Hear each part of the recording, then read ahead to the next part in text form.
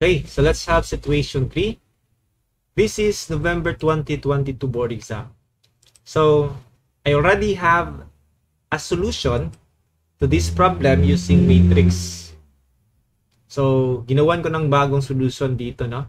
Kasi based on our experience sa review center, hindi nakukuha ng mga students yung matrix solution. Okay? So I will solve this problem by just using simple equilibrium equations. Alright.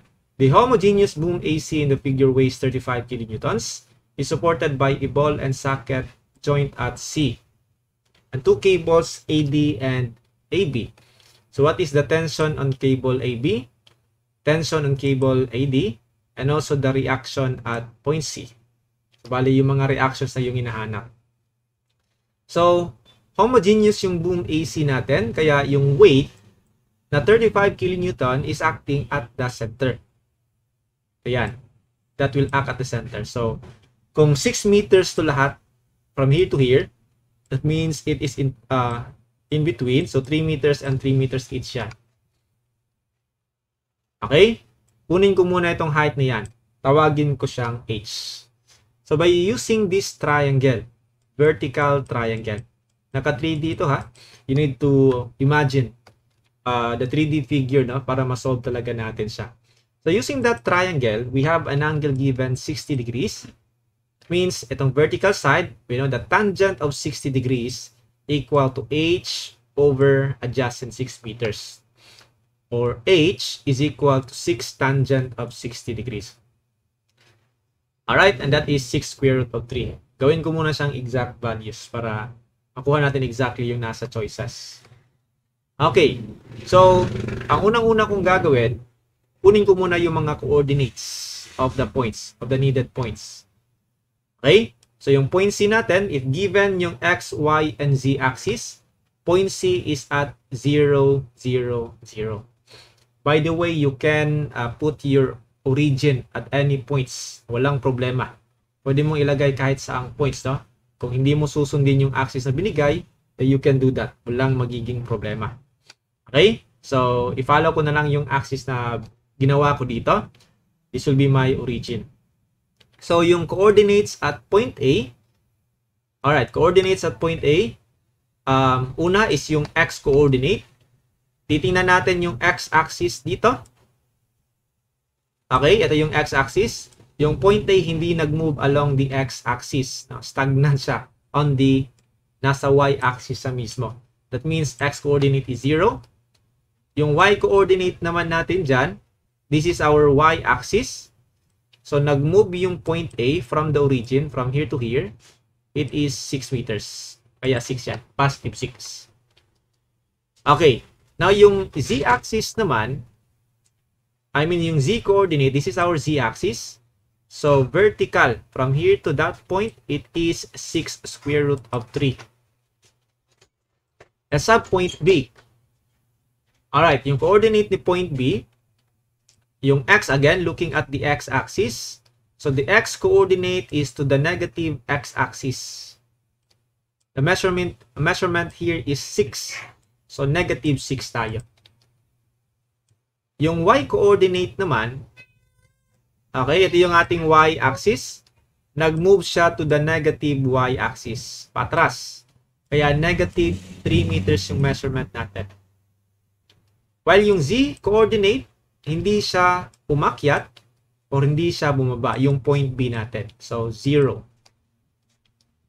Okay, yung point D naman, alright, yung point D natin, yung X coordinate, nag-forward tayo to the positive X-axis by 2.6 meters. So, X is 2.6. While yung Y coordinate natin, umatras tayo ng 4.5 meters, kaya negative 4.5. While the Z coordinate at point D, hindi siya umakyat, no? Based on that axis, o hindi siya bumaba. So, 0 yung ating Z coordinate. Bakit natin yan kinuha, sir? Kasi mas mapapabilis pag-define ng components of AB and AD. Let me have first the vector of AB. Vector AB kasi we know that these are in tension. Yung forces ito Okay, if you are considering the member AC, palayo, away from joint A. So, dapat from A to B, yung arrow natin, from A to B. So, yung vector niyan, isubtract lang natin yung kanilang coordinates. Bakit negative 6i? Negative 6 minus 0, so negative 6i. Huwag kayong matakot sa ijk. Ano lang yan eh, para lang alam natin yung directions of the components. Na basta isubtract mo lang b minus a. Head of the vector minus tail. Dapat head minus tail. Yung y naman, negative 3 minus 6, that's negative 9. So j in y direction. Yung k, that is 0, again, head minus tail, 0 minus 6 squared of 3. So you have here negative 6 squared of 3k. Then after that, kunin natin yung absolute value niya, absolute value of AB. So that is 15. Saan galing yung 15? That is simply square root. Huwag natin gamitin yung calculator kasi mahaba. Ito na lang, 6 squared plus 9 squared plus 6 square root of 3 squared. Yan na lang, para diretso. Yan yung absolute of AB. Again, ginawa natin to kasi kailangan natin i-resolve to components yung ating tensions AD and AB para mas mabilis yung calculation for convenience. Okay, AD naman tayo. Alright, from A to D. Again, yung head natin is pointing at D. So, head minus tail. Ito yung magiging vector natin. 2.6 minus 0, 2.6i. Negative 4.5 minus 6, negative 10.5j. And 0 minus 6 square root of 3, you have negative 6 square root of 3k. And absolute of AD, again, that is simply square root of 2.6 squared plus 10.5 squared plus 6 square root of 3 squared. Okay, so you have here 15. Okay, so magagamit na natin yan. Okay, by that, let's have our free body diagram. So, tension AB, again, we are to consider this member, the homogeneous AC, away from joint, tension AB. Tawagin ko na lang T sub B. Away from the joint. Tension AD is ito naman, away from the joint. Now, sa point C, it is the ball and socket joint. So, we have 3 reactions along X, Y, and Z axis. We can assume any direction. Let's say, yung C along X natin is ito. Yung reaction along Y, let's say dito. And let's say yung reaction along Z, let's say upward. Again, these are first my assumption. It can change, no? Depende sa makuha natin. Okay? So, now yung tensions AD and AB, mas maiging gawin natin ganito. Okay, transfer ko siya. Okay, from here, that one, gawin ko siyang components. And take note, transmissible yung force. Yung tension D, i-transfer ko siya dito. Pwede. Ito naman, i-transfer ko siya kay point B. So, mangyayari dito, yung components of B, tension B, meron kang TBX, meron tayong TB along Y. Tingnan natin yung orientation ng axis, TB along Y, and TB along Z. Orientation ng Z-axis is vertical. So, pababa, of course, away from the joint. Kasi ito yung ating original tension. While at D, yung X direction natin is of course dito. Kasi pag ganyan yung ating tension. Yung Y component is ito naman. And yung Z component is this one, TDZ. Okay, so these are the components. Ngayon, i-define ko muna yung vector.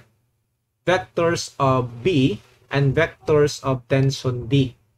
Ano ba yung vectors? Wag niyong katakutan yung vectors. Madali lang to. Let's say the tension of vector B, vector is magnitude of tension B times the unit vector. Ano yan? So, yung unit vector that is negative 6 over absolute value, 15. Negative 9 over 15. Then, negative 6 square root of 3 over 15. Ganun lang. Okay? Then, vector of D naman, that is the magnitude of the tension of D. The unit vector is 2.6 over 15. Negative 10.5 over 15. And negative 6 square root of 3 over 15. Bakit natin to ginawa? Kasi yung mga components na yan, halimbawa, yung TBX is equal to TB times 6 over 15. Yan yung ibig sabihin niyan. TBY, that is TB times 9 over 15. Yung TBZ, that is TB times 6 square root of 3 over 15. Yan yung ibig sabihin niyan. Pag sinabi na, pag ginawa natin siyang unit vector. Alright, TDV naman, halimbawa TDX, that is tension D times 2.6 over 15. So in terms of the tension B and D sila lahat, yung mga components natin on each cables. Okay? Now, using equilibrium condition, magmo-moment tayo. Para makuha natin yung tension A and tension B and tension D una, we need to eliminate the reactions at point C. Gumawa tayo ng equation na ma-eliminate muna natin yung reaction at C. So we have two best options here. Okay? Pwede tayong mag-summation of moment about the axis X. Dito. Imagine natin. Kailangan talaga ng matinding imagination dito kasi naka-3 dito. So, summation of moment X. Let's say positive in this direction. I am using right hand rule, no? Pwede rin hindi. Pwede baliktad yung moment natin, no? Pwede ganyan yung positive. It's up to you. It's not a problem. Let's say positive in this direction. So, kung nag-moment ako dito sa X, if you are taking moment about X, well, itong tatlong points na yan, tatlong reaction, matatanggal sa equation natin. Kasi nandito sila sa point C. Dumaan sila sa mismong axis X. It will not create rotation. No? It will not cause rotation. So, ano yung magkakause ng rotation about X? So, imagine ano yung magkakause ng ganitong ikot. Okay? Now, tingnan natin yung point A, point B, and point D. Now, sa point B, etong B, TBY, kung isipin natin, hindi yan magkakos ng rotation about that axis. Eliminated. The TBX will not cause rotation about this axis. Imagine niyo paano gagalaw, paano iikot yung x-axis pa ganyan. So, this will not cause rotation kasi parallel yan sa axis. This one will not cause rotation because, okay, perpendicular yan sa axis. No? Or dumaan sa mismo sa axis. Yung magkakos ng rotation dyan is the TBZ. Bakit? Diba? Ito yung ating moment arm. That is the moment arm about this axis. So, perpendicular yung TBZ sa moment arm. Perpendicular sa moment arm. So, kung merong force pa ganyan, then that will cause rotation about this axis pa ganyan. Okay? So, yung rotation dyan, summation of moment about X, so positive if we are following right-hand rule. So, that is TBZ, its moment arm is 3 meters. And the TBZ, yung TBZ is TB times this one, times K. TB times 6 square root of 3 over 15 times the magnitude TB. Huwag mo nang tingnan yung signs dyan. These are for forces alone. Kung mag-moment tayo, then we have here the direction, sundin mo yung direction. Okay? So, positive tayo kasi this is our assumption as positive moment. So, TBZ, its moment arm is 3 meters. Okay? Now, the same at point B, TDY and component X, hindi magkakos ng rotation about X-axis. Kasi ito siya is parallel to this axis, so hindi gagalaw. Hindi siya iikot in this manner. Same as t dy. So, direct to the axis tayo. That will not cause this rotation.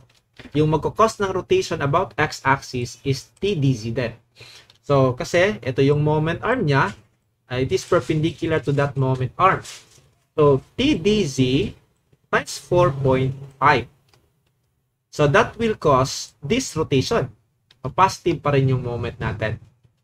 And the t dz is td times 6 square root of 3 over 15. T dz yan. Z component. Moment arm is 4.5. Okay. So, another force that will cause rotation about this axis is the weight of the pole. So, 35 times 3 meters. Kalahati ng 6. Now, yung rotation naman na makakos ng 35 kN about this axis is opposite to the positive moment. Ganito yung makakos niya na moment. So, we'll take that one as negative moment. So, 35 kN times, again, kalahati nito is 3 meters. Times 3 equal to 0. Ito, wala yung moment about the axis. So, equation 1. Kailangan natin ng 2 equations. Dalawa yung announce natin. Alright, another axis. Pinakasimple, mag-moment tayo about the y-axis. Dito. Pwede rin sa z-axis. No? Pero mas simple pag y-axis. I'll give that to you. I-try nyo sa z-axis. Basta kailangan ma-relate natin si tension B at tension D. Goal pa rin natin sa paggawa ng equation is to eliminate first the reactions at C. So, moment ako about y-axis. If I am following the right-hand rule, i-point natin yung thumb natin to the positive y-axis. Ito yung positive rotation about the y-axis. Pag ganito. Okay? So, what will cause this rotation? Imagine niyo ano yung magkakos ng rotation na yan. At tingnan natin yung mga at points B and D. Yung T dy, that will not cause rotation about y. Parallel sila. No? Walang moment arm. This is not moment arm, ha? Imagine niyo lang, kung ipupush to dito, of course, distance siya, no? About that axis. Pero, hindi yan iikot in this manner. We need imagination. Yung TDX naman, yung X component, although may distance yan, but that will not cause rotation in this manner about that y-axis. So that means the X and Y component, same as here, X and Y component will not cause rotation about the y-axis. Yung magkakos ng rotation is still TDZ and TBZ, the Z component. Okay? Yung 35 kN naman will not cause rotation about the y-axis kasi to the axis yan. Imagine niyo yung rotation about that axis. Okay? So, I will start with the TBZ para same arrangement ako dito sa taas. So, yung TBZ, kung titingnan natin yung assume positive moment natin about y-axis, that is opposite to the moment. TBZ, the moment arm is 6. So, minus, kaya negative kasi opposite to the positive moment na we assume. So, minus TBZ. And TBZ again is TB times this. Again, this sign here is based on the rotation. That is not based on the sign of vectors. Okay? TBZ, moment arm is 6. Again, Y and X component will not cause rotation about Y-axis. Dito naman, TDZ, moment arm is 2.6. This is perpendicular. Okay? So, that will cause positive moment. Same as that rotation. So, positive tayo. So, plus TDX, TDZ. Again, TDZ is TD times 6 square root of 3 over 15 in terms of tension D. Kasi ma-distribute yan. Yung moment arm niya is 2.6. The load will not cause moment about that axis, so equal to 0. Equation 2. Okay, using mode 5.1, two equations to linear simultaneous equation. Makukuha natin yung tension B and tension T. 11.323 and 26.2 13. 11.32 and 26.13. Okay? So, kung gagawin natin yan sa calculator, pakita ko na lang. So, you have mode 5, 2 equations, 2 unknowns. So, you have here 6 square root of 3. Ito, I'm just following this one. Dapat the same arrangement, TB, TB, TD, and TD. 6 square root of 3 divided by 15 times 3. Yung coefficients lang nila. Okay? Ito naman, 6 square root of 3 divided by 15 times 4.5. So, dito sa format na yan, dapat yung constant term i-transpose sa kabila. So, dapat i-transpose natin yan on the other side. That must be 35 times 3. Then, second equation, this one. Negative 6 square root of 3 divided by 15. The same lang pala lahat, no? Yung moment arm na yung nagbabago. Times 6. Then, 6. You have your 6 square root of 3 divided by 15. Its moment arm is 2.6. The constant term in equation 2 is 0. So, pressing equal. Mali yung nakuha natin. So, I think meron akong maling na input. Balik ko lang. Saan kaya ako nagkamali? 6 square root of 3 divided by 15. Moment arm is 3. Okay? Then, 6 square root of 3 divided by 15. Moment arm is 4.5.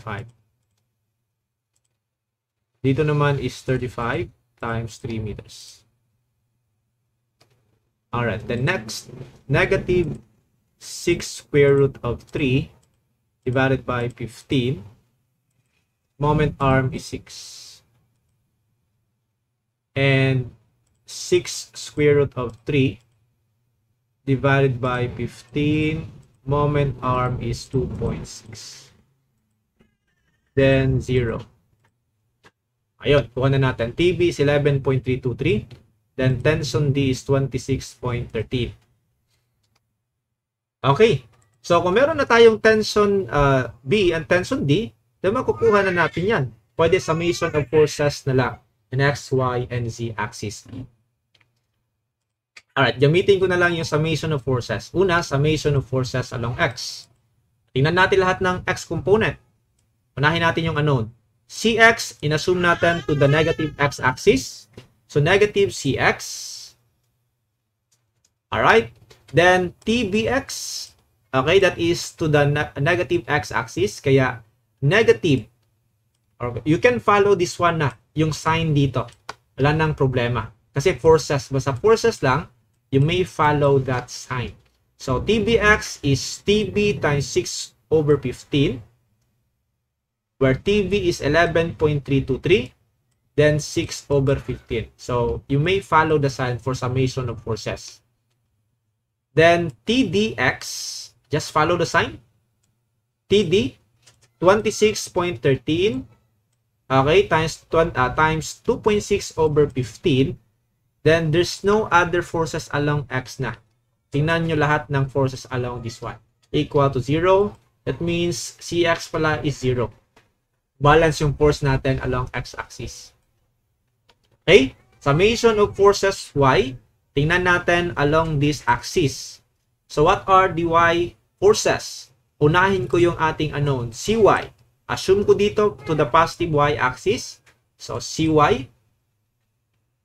Okay? Then, TBY. O, TBY is to that direction. That's negative. Or you may follow the sign.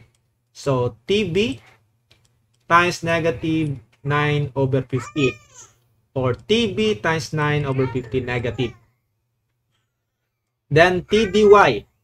TDY is TD times, alright, TD times 10 over 5. Negative, or negative yan dyan. Or you may look at the direction of the forces. Na wala nang y forces there, so equal to 0. Kuha natin si cy. Then, to solve for z, summation of forces along z. So, cz to the positive z-axis. Assume ko dito. Then, tbz downward. Or you may look at the sign. tb times that y. So, tb is 11.323. Okay? Then, multiply by 6 square root of 3 over 15. Then, tdz. So, follow this one. td times 6 square root of 3. Negative. Kaya magiging negative siya. But take note, meron kang load 35 kilonewtons along the z-axis. And it is downward to the negative z-axis. So, minus 35 pa dito. Then, equal to 0. Kuha natin si cz. But yung tinatanong dito is the reaction at c. Basta yung term is only reaction, it must be the total reaction. RC. So, square root of cx squared plus cy squared plus cz squared. Substituting the value cx, cy, cz, makukuha natin 65.91. Okay? 65.91.